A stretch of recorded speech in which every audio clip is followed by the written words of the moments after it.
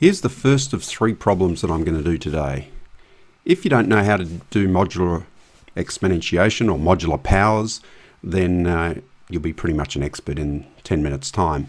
I'm going to use three different methods, so even if you do know how to do these sort of problems, it might still be worth having a look, because if you pick the right method in an exam or test, you can save yourself time, and more time means more marks. So how do we do this first problem? Well, I'm going to use what I call the computer method. And that's because it's a very formal sort of way of doing it, very well suited to programming if you're a computer scientist. And we start by recognizing that 94, in fact any number, can be represented as the sum of distinct powers of 2. So here we have 94 is equal to 64 plus 16 plus 8 plus 4 plus 2. So we're going to work out 3 to all these powers, modulo 17. So we start off with 3 squared is equivalent to 9.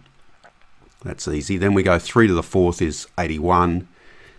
If you divide 81 by 17, you get a remainder of 13. And 13 is equivalent to negative 4. You're generally going to want to use the smallest numbers, whether they're positive or negative, in this sort of exercise. Now we work out 3 to the 8. Well, 3 to the 8 is just 3 to the 4 all squared. So that's negative 4 squared, which is 16, which is equal to negative 1, or equivalent to negative 1. Then 3 to the 16th, well, that's just 3 to the 8th squared. So that's negative 1 squared, which is equivalent to 1. And once we get to that point, then all the following ones will be 1. So now we're ready to solve the problem. So modulo 17, we have 3 to the 94 is equivalent to 3 to the power of all of those powers of 2 that we talked about. We can split that up into a product, so that equals 3 to the 64 times 3 to the 16 times all the way down to 3 to the 2. And now we can just fill in what that is. So that's equivalent to 1 times negative 1 times negative 4 times 9, which is equivalent to 36, which is equivalent to 2. And there's your answer. Now on to the second problem, 3 to the 1000 modulo 26. And we're going to use what I call the human method. So this is a little bit more casual, a little bit more informal. It's the one that I use, but it doesn't. Sometimes it can not work as well, but let's see how this works. What I do is I just start working out powers of 3. So 3 squared is equivalent to 9. 3 cubed is 27 is equivalent to 1. And what I'm looking for is a very low number here. So I like 1 best. The next one is negative 1 I'm happy with. Or even 2 or negative 2 will often help you. But I've got to 1, which is the best one. Then I just recognize that 1000 is equal to 3 times 333 plus 1.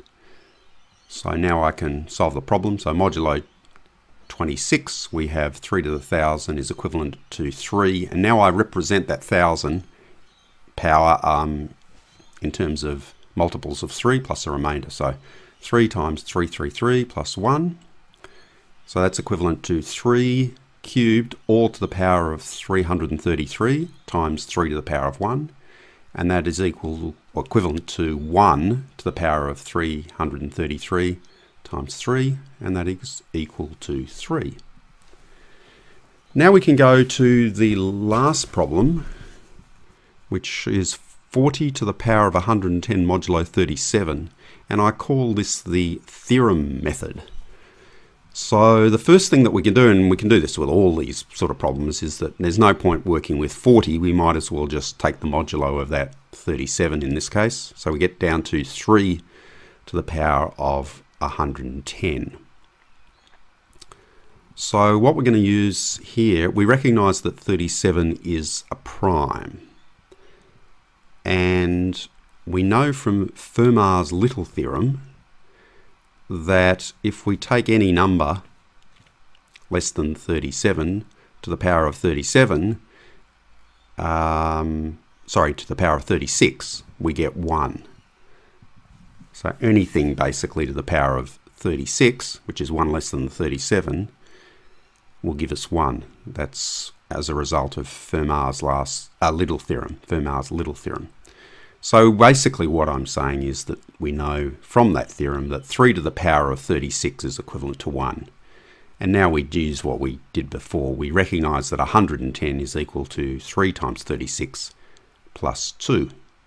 So now let's work that out. We've got 40, this is all modulo 37, we've got 40 to the power of 110 is equivalent to 3 to the power of 110 is equivalent to 3 to the power of 3 times 36 plus 2. So that's equivalent to 3 to the 36 all cubed times 3 squared, which is equivalent to 1 cubed times 3 squared, which is equivalent to 9. Now, you generally wouldn't do this, but if the number was not 37, if it was something like 38, which is not prime, well, you could use Euler's theorem in a similar sort of way to the way I've done here. I'll let you look that up. So that's it for modular exponentiation made easy. I hope you found it useful.